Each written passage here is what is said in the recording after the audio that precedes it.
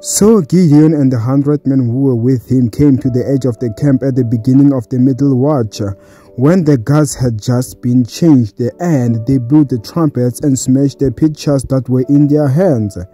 When Gideon's men blew the 300 trumpets, the Lord set the sword of one Midianite against another even throughout the whole army, and the army fled.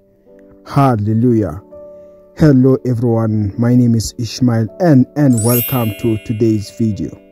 And in today's quick video, I just want to tell you that you're going to have an overnight victory. The Lord is capable.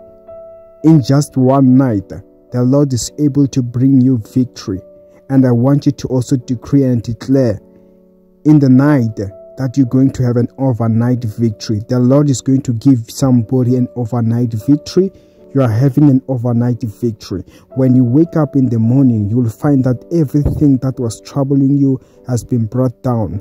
Everything good that you've been asking the Lord for has been brought into you in the name of Jesus Christ. I decree and I declare, also decree and declare for yourself in Jesus' mighty name. Hallelujah. And of course, that's all I had for you in today's video. Like, share, subscribe, and hit the notification bell. And as for me, I will see you next time. Stay blessed.